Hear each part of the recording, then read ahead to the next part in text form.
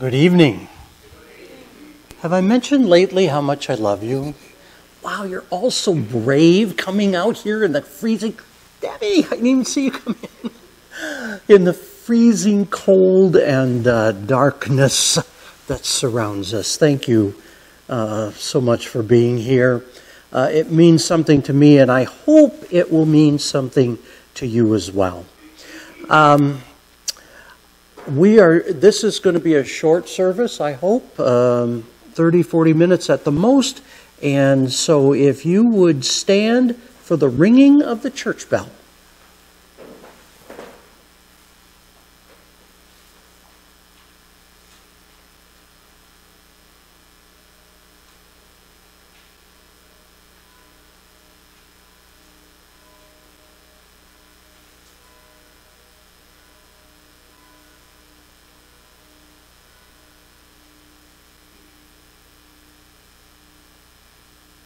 And now if you join me in the call to worship. The grace of our Lord Jesus Christ be with you. And also with you. Bless the Lord, O my soul, and all that is within me. Bless God's holy name. Bless the Lord, O my soul, and forget not all God's benefits. Who forgives all your sins and heals all your infirmities. Who redeems your life from the grave and crowns you with... Let's pray. Lord God, we are here to worship you. Thank you for this opportunity to remember, to lift your name in praise and thanksgiving. Thank you, Lord, for the fellowship among all of us. Thank you, Lord, for remembering who we are and who made us. It was you, Lord. We know it was you. Bless our worship and let our worship be a blessing to you. And it's in the precious name of Jesus that we pray. Amen. Our opening hymn today is number 362. Now, I haven't actually sung this before, I don't think. It's Lord Jesus, Think on Me, and it was recommended as an Ash Wednesday hymn. So let's see how it goes.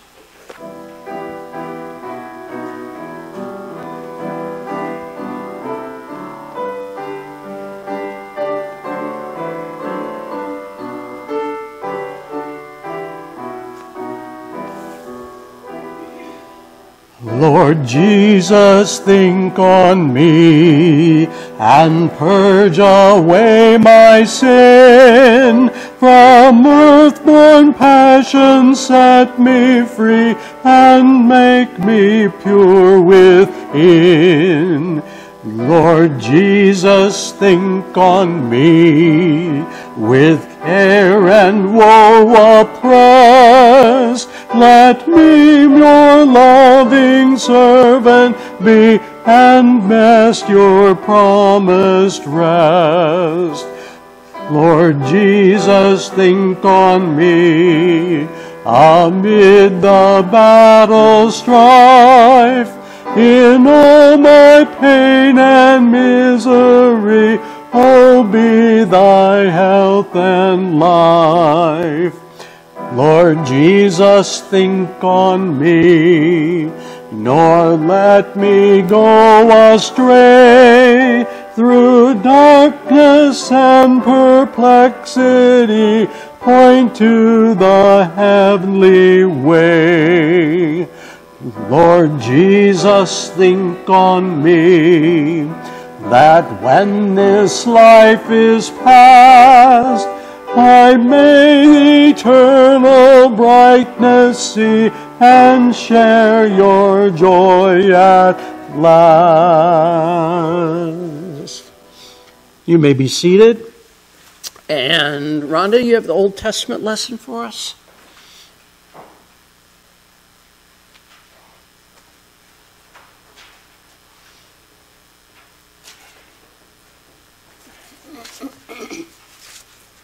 The Old Testament reading today is from Joel chapter 2. That's in the Old Testament. Verses 1 and 2, and then 12 through 17. Blow the trumpet in Zion, sound the alarm on my holy hill. Let all who live in the land tremble, for the day of the Lord is coming. It is close at hand, a day of darkness and gloom, a day of clouds and blackness. Like dawn spreading across the mountains, a large and mighty army comes, such as never was in ancient times, nor ever will be in ages to come. And then 12 through 17, even now, declares the Lord, return to me with all your heart, with fasting and weeping and mourning. Rend your heart and not your garments. Return to the Lord your God, for he is gracious and compassionate, slow to anger and abounding in love, and he relents from sending calamity. Who knows, he may turn and relent and leave behind a blessing, grain offerings and drink offerings for the Lord your God.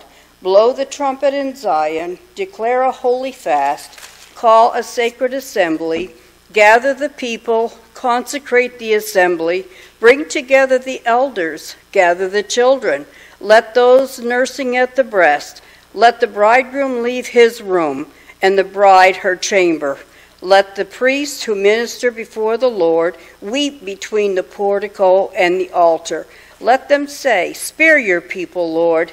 Do not make your inheritance an object of scorn, a byword among the nations.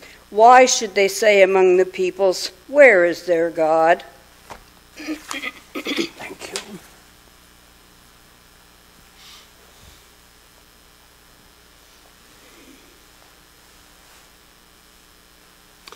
I'm going to do a pastoral prayer this evening. When I call it a pastoral prayer, I give you an opportunity to lift up names of people that are on your heart today. And each time when we do that, we'll say, Lord, hear our prayers. So let's pray. Lord, we love you and we thank you. Thank you, Lord. Thank you for warmth in this sanctuary. Thank you for love in our lives. Thank you for all the things you made us to be and all the things you've given us to sustain us. We are truly grateful.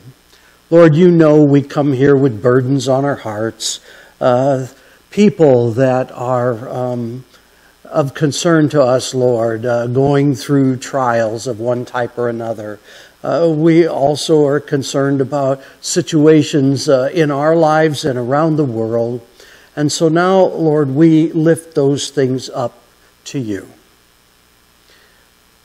I'll lift up Steve's name, Steve Booty. He needs our prayers right now. Lord, hear our prayer. Lord, hear our prayer. Lord, hear our prayer. Lord, hear our prayer.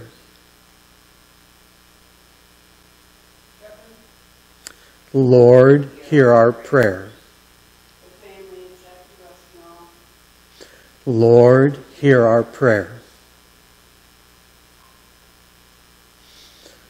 And Lord, I'm thinking about world situations, wars, death. Lord, I'd just like to see all that go away.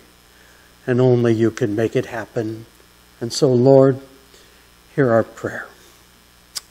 And now let's pray the prayer that God taught us to pray.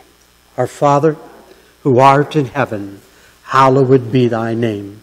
Thy kingdom come, thy will be done, on earth as it is in heaven. Give us this day our daily bread, and forgive us our sins, as we forgive those who sin against us. And lead us not into temptation, but deliver us from evil. For thine is the kingdom, and the power, and the glory forever. Amen. And now, if you would join me in the reading of Psalm 51. This is verses 1 through 7, and it's from a translation called The Message.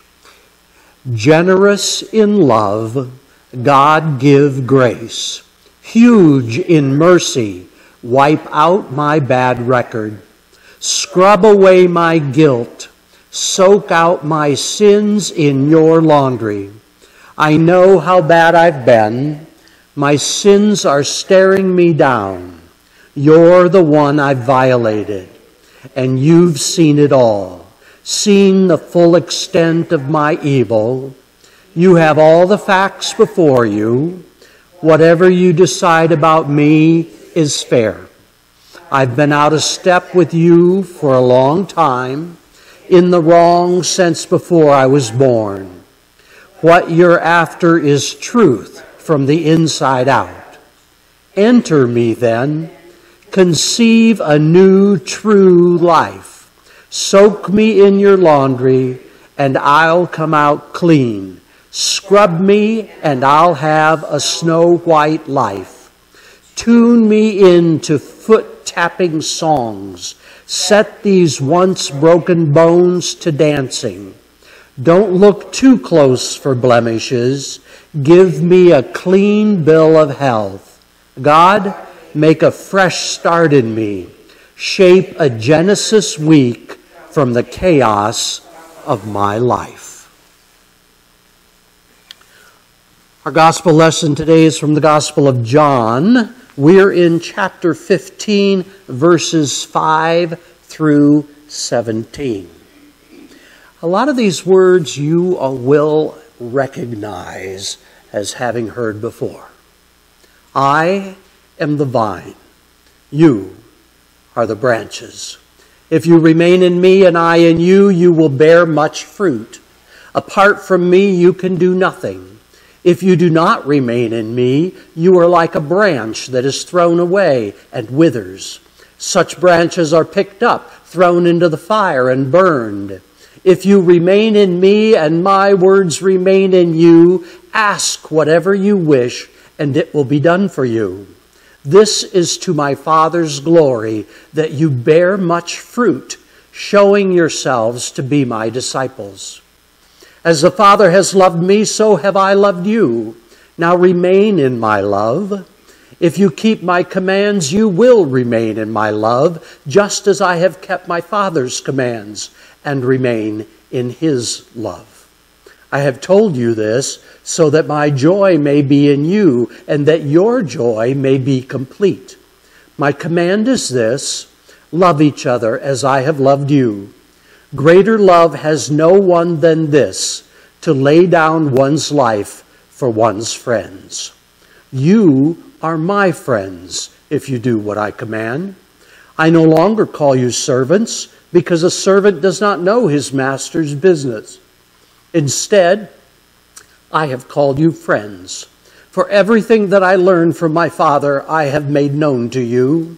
You did not choose me, but I chose you and appointed you so that you might go and bear fruit, fruit that will last, and so that whatever you ask in my name, the Father will give you. This is my command: love each other. This is the reading of the word of our Lord.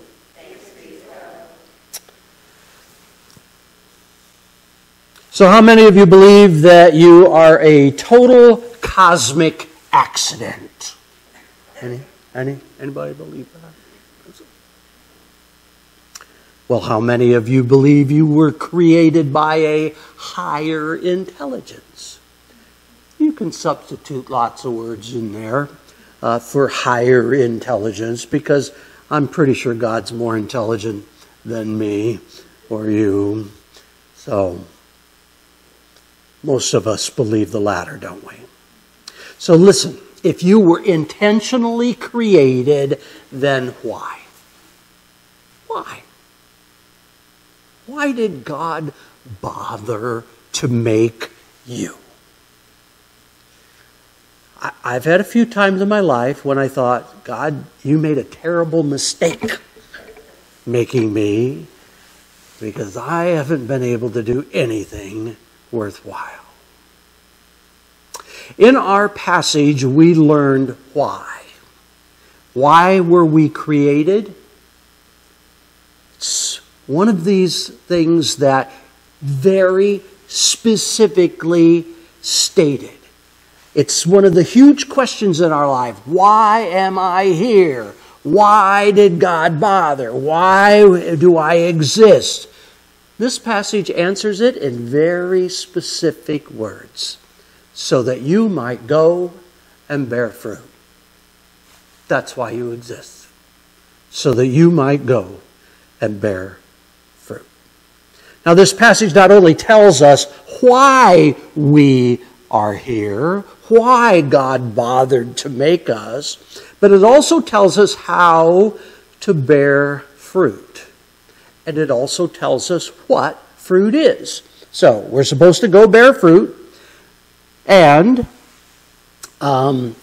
it tells us how to do that. Now, who would have ever thought or interpreted this passage as being a passage on prayer? Would you consider this to be a passage on prayer? It probably wouldn't be your first thought when you read it, that this would be a passage on prayer. But you know, it's kind of interesting. In verse 7, this passage says, ask. Ask. And in verse 16, it says it again. Ask. Now, when you ask God for something, what are you doing? You're praying, aren't you?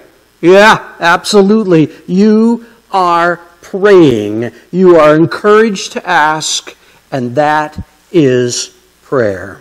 James 4:2, you do not have because you do not ask. Yeah, pretty simple. So now I'm going to make the case that John 15:5-17 is a passage on prayer. Most people wouldn't believe that. Passage on prayer. So here's the thing. We're told why we're here, and that is why? To bear fruit. That's why we're here. And we're told, how do we bear fruit? One way is to pray. One way to bear fruit is to pray. Pretty clear in this passage. Ask. And when you're praying, you are bearing fruit. Verse 16 says, I chose you. You didn't choose me. Why were you chosen? Why? To bear fruit. Yeah. That's what God chose you. He chose you for that task. Specifically chose you for that task. To bear fruit. And how do we bear fruit? Well, at least one way is to pray. In fact, some people, that is their primary way. People that know and have learned that they have the gift of intercession, one of the primary ways that they bear fruit is by praying. That's how they do it. They intercede on other people's behalf. I'm going to tell you two quick stories. The first one is about a man named Terry Teakle. Terry Teakle is a man who's written several books on prayer. Do you know Terry? No. I'm not surprised. Terry Teakle's written several books on prayer. He's held seminars all over the country. I've been to several of his seminars on prayer. And they're always powerful. Some of the books he's written is A Flea on an Elephant's Rump. And another one is called Making Room to Pray. That's about having a specific place within the church for people to carry on their prayer ministries. And several other books he's written over the years. He was on a plane one time. Probably headed to one of the seminars that he does over the country. And he was talking to a rather successful man who was seated next to him on the plane. He was a very well-dressed, intelligent person. And that person was sitting there working on his laptop. And eventually they got into a little conversation. Terry asked him, "Are you married?" And the young man said, yes, he'd been married 3 years, but his wife had cancer and she was dying. And Terry's first instinct, the first thing he thought of, the first thing he did was reach for the man's hand and say, "Can I pray with you?" Would that be your first instinct? You know, I remember being in situations where I was convicted I was supposed to pray. This was before I was a pastor. This is when I was a pew sitter. And I thought, I can't do this, Lord. What do you mean, you know? To actually pray out loud with somebody in a setting that wasn't church even. It would be hard in church, but it would really be hard in another kind of a setting. My knees knocked, you know. I sweated. I didn't sleep the night before because I knew the next day in a business meeting that I had that God had called me to pray. I did it, and it was okay. It was fun. Nobody died, you know. I didn't lose the deal. It was all just fine. But boy, it was hard for me to do. And I'm guessing it's hard for you as well. God calls us to pray. It's one of the ways that we bear fruit. So, the other story that I have to tell you is about a woman that walked into the pastor's study one day. She sat down, removed a handgun from her purse, and sat it on the table next to her. She was clearly at the end of her rope. And she came to the church and ultimately to the pastor looking for one specific thing. It wasn't to bake pies for a potluck. It wasn't to join a women's group. It wasn't to hear a 3-point sermon. It was to find hope. She came to find hope. You know, on any given Sunday morning, in this very sanctuary, there are people who are being run over by life. You know that? They're being run over by life. Now, they try to hide behind a smile, you know, to kind of mask the pain that they're feeling in their hearts. And it could be anything. Marital problems, abusive relationships, their children who have turned away from them and no longer speak to them. It might be financial failures. It might be a terminal illness in them or in their families. It might be addiction. There's so many burdens that people carry. And every single one of us, even this evening, are carrying some kind of burden for ourselves or for others. We, in this sanctuary, we're just a cross-section of society. You know that? People all around us, in every situation, they're all suffering just like we are. Our society is plagued with violence and crime and immorality, and homelessness and hopelessness. Too often people come here and all they get's a bulletin and a 3-point sermon. Do you think that's fair? I don't know. I hope they get more. I hope they get more. One of the ways we bear fruit is to do what? Pray.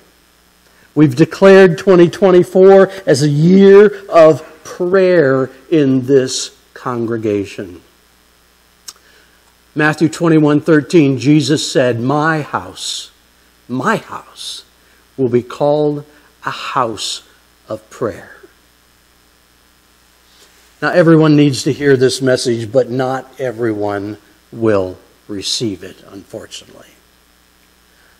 However, I can say one thing for sure. You're the most faithful because you came out here on a snowy, blowy, mid-February night in the dark. And you're listening to what I have to say. Let's pray during Lent. Let's really pray. Now, I'm going to make some hard suggestions. It's the kind of suggestion that I heard in my head from God that said, tomorrow in that business meeting, you need to say a prayer, Chris. What? It's not the proper setting, you know? What if they throw me out on my ear? They didn't. I'd like to suggest that you pray. Pray every day, but not just pray.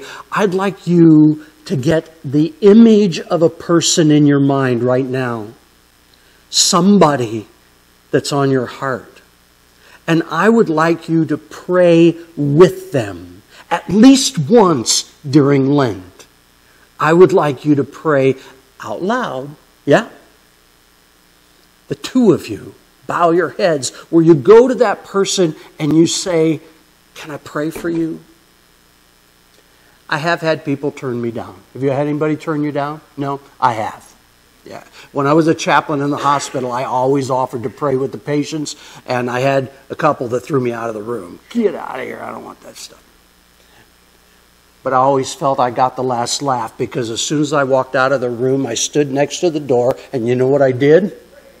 I prayed for them. Ha! Just try to stop me.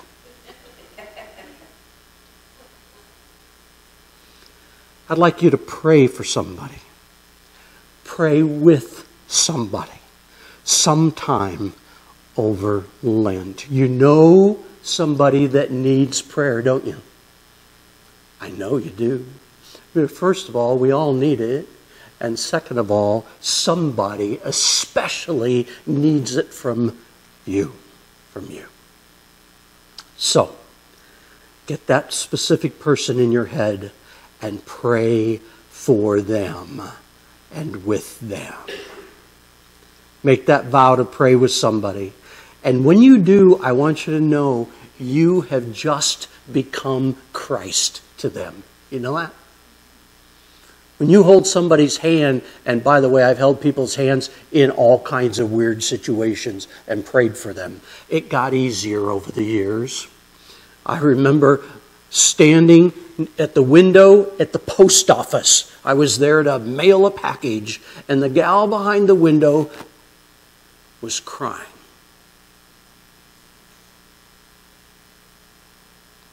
I had no idea why she was crying.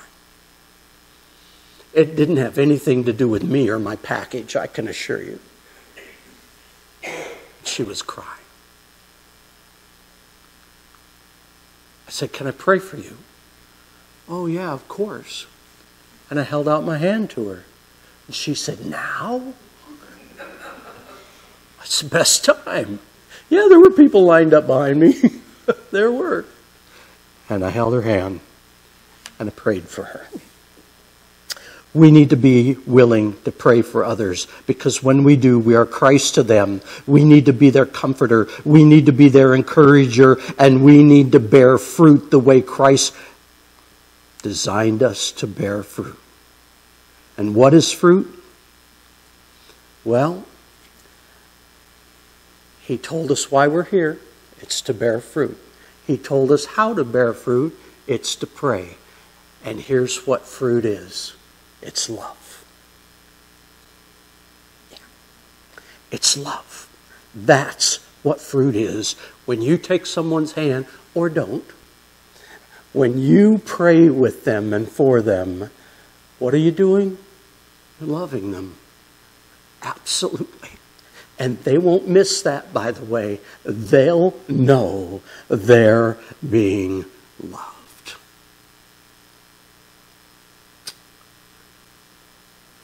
I encourage you to read John 15, and I hope that you're reading. It started today, our readings in the Gospel of John. I hope you're reading them. I'll be preaching out of the Gospel of John the entire time during Lent until Easter. And I hope that you... by the way, they aren't synchronized, okay? I won't be preaching necessarily on something that you just read, but if you read it all, you will have read something that I'll be preaching on. So, God bless. I wanted to just tell you briefly, and I'll probably repeat some of this on Sunday, but did you see a fancy candle stand there? That is called a Pascal candle. And most churches, liturgical churches, have a tradition in their past somewhere of a Pascal candle. It's basically there to symbolize Christ being in our midst, okay? That Christ is here with us in this sanctuary. And we symbolize that with the light of the candle.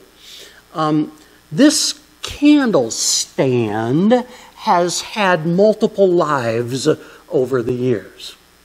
There is a picture hanging in this room in the entryway that you're welcome to stop and look at. The picture was taken in this sanctuary in 1911, and when it was taken, that stand and its mate, there are two of them, sat on either side of the pulpit and provided the light necessary for us blind pastors to be able to read our sermon notes.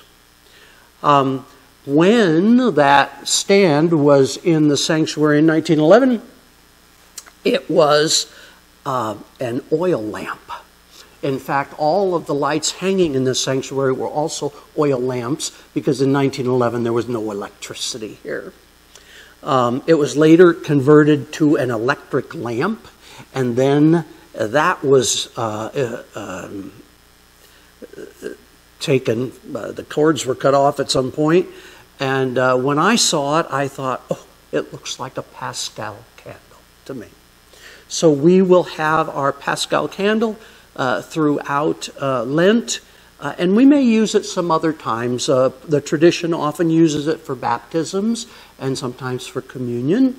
And that has been around for over 100 years in this sanctuary. So it has a lot of meaning to most of us. Thanksgiving over the ashes.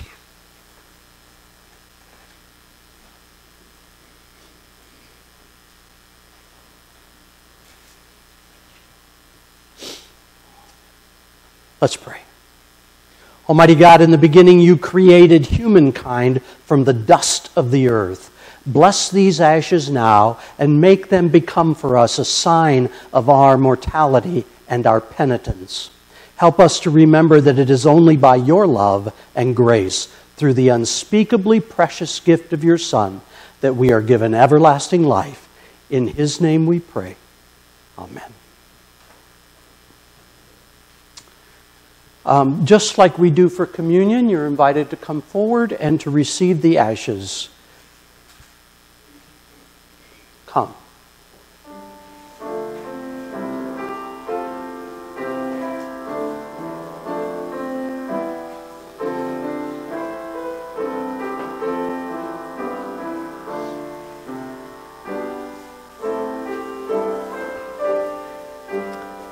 From dust you were made, and to dust you'll return.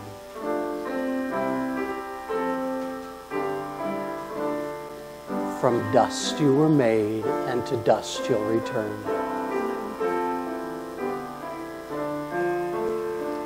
From dust you were made, and to dust you'll return. From dust you were made, and to dust you'll return. From dust you were made, and to dust you'll return.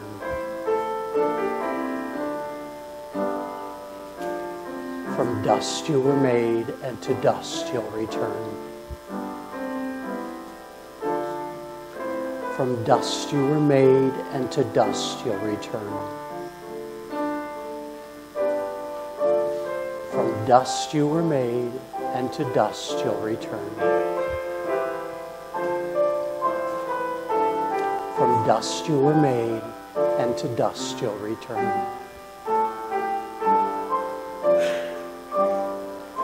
From dust you were made, and to dust you'll return. From dust you were made, and to dust you'll return. From dust you were made, and to dust you'll return.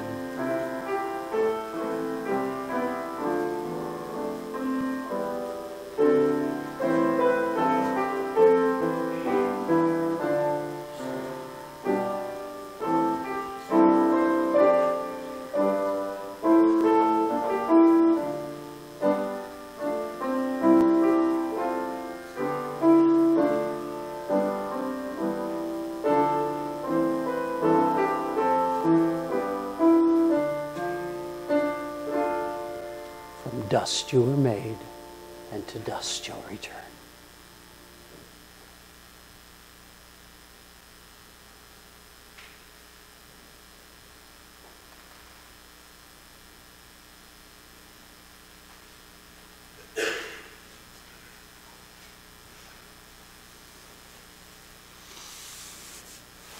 Would you please stand and join me in our closing hymn, number 214, Lord, who throughout these 40 days.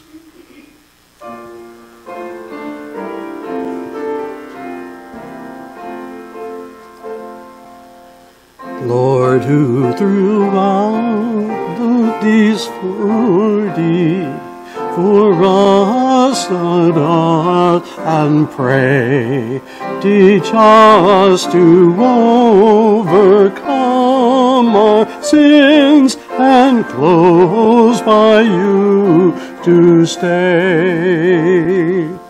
As you with Satan did contend, and did the victor win, oh, give us strength in you to fight, in you to conquer sin.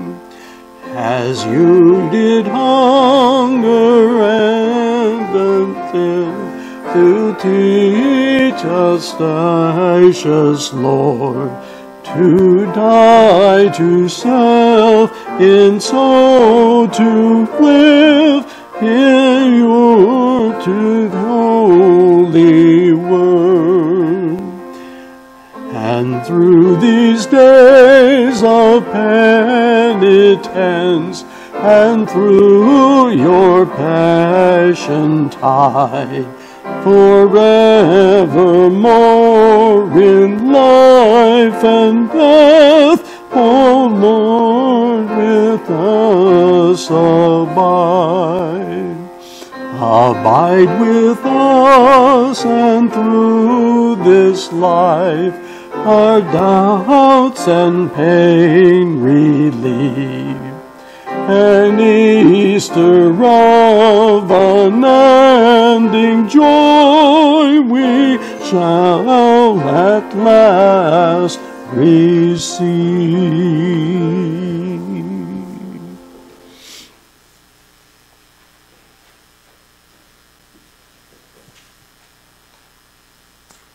Let's pray. Lord God, I ask a special blessing on each and every person here today. I pray that they would bear fruit.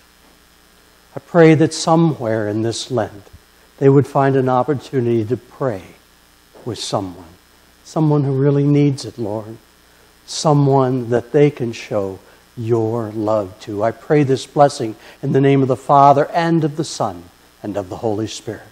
Amen and amen. God bless.